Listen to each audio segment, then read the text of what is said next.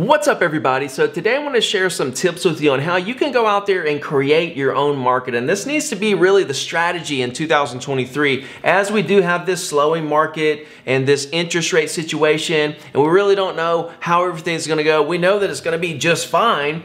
However, I want you to go out there and really take it back to the basics here and go out and create your own market, your own ecosystem, if you will. So first I want to talk about investors and how you need to build your list of investors that are ready to buy investment properties in your market, and go out there and secure the seller of those deals. That way you get on both sides. The second thing I want to talk about is how you can go out there and create more inventory around your listings. And the third thing I want to dive into is social media. Every single one of you should be crushing it on social media. And I'm not talking about necessarily, you're in the videos necessarily. That would be best, but it doesn't matter. A lot of people are like, I don't want to do video and all this stuff. Don't do video, but do social media. And as a bonus, let's talk about what we need to be doing with the buyers right now. So before I get into these 3 ways to create your own market in 2023, just do me a favor and click the subscribe button, hit the like button for the YouTube algorithm, and make sure to click the link below to register for my 2023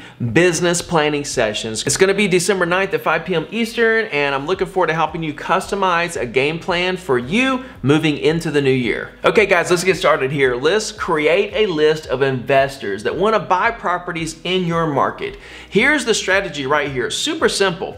Every single person that you talk to, every prospect, whether it be a Zillow lead, a Facebook, a Circle Prospecting, Inspire, wherever you got the lead, Sphere of Influence, networking, open houses, I don't care. Wherever you got the lead, I want you to add this one question at the end of the conversation. Have a normal conversation like you always have with every single prospect anyway. But at the end of that conversation, I want you to just add this one little thing. I want you to say, hey, listen, before I let you go, let me ask you this. If I had a screaming deal on a rental property, would you be interested? You're there anyway. Why not ask that question? Because if they say yes, now you can go down that road. What's your criteria? What do you like? Single family, duplex, fourplex, commercial, warehouse, multifamily, apartments? What do you like? Really go deep with the criteria and take notes and stack that list of investors. Now you have a hit list, ladies and gentlemen. You go out there and target that criteria. Target those sellers that own the exact type of property that these buyers told you that they would be interested in. Reach out to those sellers. Say, hey, I got a buyer, because you legitimately have a buyer. Hit them with mail. Do my handwritten letter technique. Handwrite the envelope, handwrite one question. Dear Mr. and Mrs. So-and-so, would you consider selling your property at address to a prospect of mine? Sincerely, sign your name, put a business card in there, throw it in the mail. 90% chance they're gonna open it. It's a handwritten envelope. Hit them with everything you got.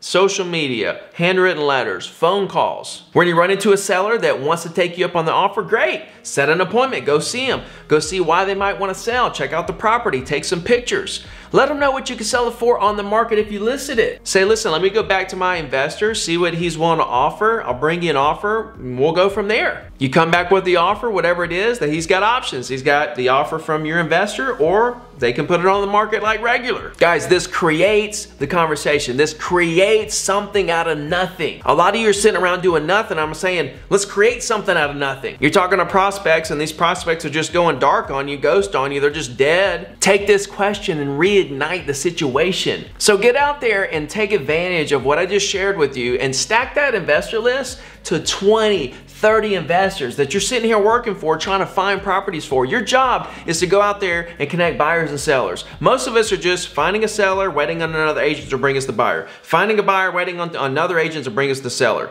Why not just go out there and connect the buyers and the sellers, do all the deals yourself, be on both sides of it, and control the whole thing? Why not? And then you can just use MLS as a backup plan. The second thing is building more inventory around your listings. And even if it's somebody else's listing, right? I want you to circle, prospect, and handwritten notes to the entire subdivision or the condo complex or the street or whatever, the houses and properties around whatever the listing is.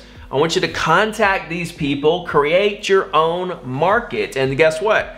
At the end of those conversations, what are we gonna do? We're gonna ask them, hey, before you go, real quick, let me ask you this. If I had a screaming hot deal on a rental property, would you be interested? Sit back and listen, see what they say. It's gonna be exciting because you're gonna stack that list of investors. So that's the second thing. I want you to take properties that you have listed, or if other agents have listed, if you don't have any listings, all right, don't make that an excuse. Get out there. Get out there, call those property owners, create your own market. The third thing is social media, and this is something that, hey, it's free and a lot of people are just not doing it. And it's just like making the calls. You know, you can get property owners' phone numbers for 2 cents, less than 2 cents a piece, and call them and create those relationships. Nobody's hardly even doing that. My question is, what are you doing? Well, I'm working my Sphere, I'm working buyers from last year, I'm working networking, I'm going to do an open house, and all that's great. It is great, don't get me wrong, but it's not gasoline. You need gasoline. You need massive growth. And there's never gonna be massive growth until you have volume. Quality's great. You gotta give quality, but where are you gonna find the balance between quality and quantity? You need a massive amount of clients, guys. And until you wrap your head around that and go get them, you're never gonna see that massive growth that you actually want, that you say you want. With social media, you should be posting at least once a day. I'm posting 4 to 5 times a day on Instagram. I'm posting 5, 6 times a week on YouTube. I'm posting multiple, Facebook, podcast every day. I'm posting everywhere. I'm in a different business than you are, but the same goes for real estate, right? And I'm saying, I post 5 times a day on Instagram. You should be posting at least once. That's all I'm saying. Just post once a day. Now with the post, here's what's happening. You're posting and then you're just saying, oh, nothing's happening, because you're not engaging with anyone.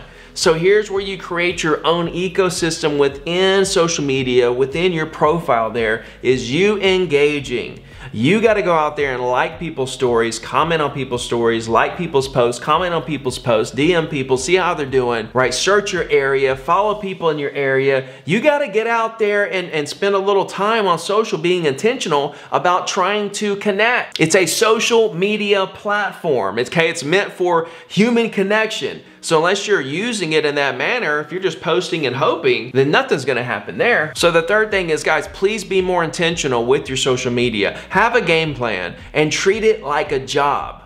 And a little bonus tip for your buyers, the buyers that can't afford houses and all that stuff, listen, get them pre-approved for the highest amount possible, and then go out there and make offers on properties that are priced higher, that have been sitting there on the market for 60, 90, 120 days. This market is just as hard as last year. You're gonna have to make offers on several houses before you get one, same as last year.